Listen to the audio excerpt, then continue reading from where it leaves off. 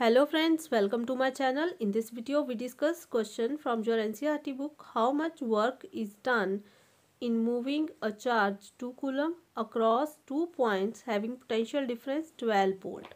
So in this question we find the work done by a moving charge. Work done by a moving charge that we find. Work done by moving charge.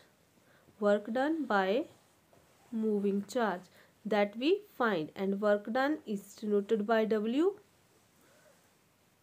that we find. Work done by moving charge 2 coulomb. Charge is passed. Charge moved.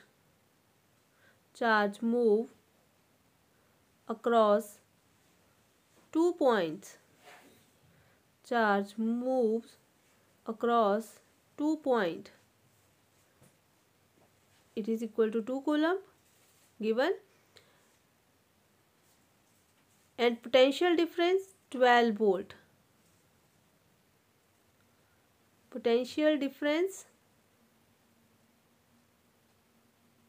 that is equal to 12 volt.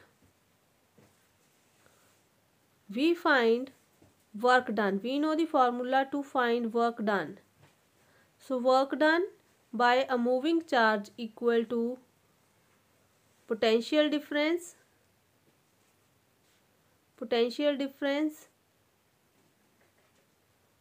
multiply charge moving.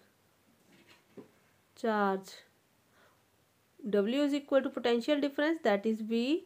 Charge is a Q. Charge move 2 coulomb, it is denoted by Q. So W is equal to VQ. W is work done that we find. V is equal to voltage, that is potential difference 12 volt, into Q. Q is charge, that is 2 coulomb.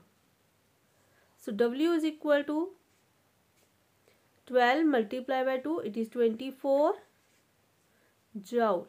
So work is done by a moving charge is 24 joule.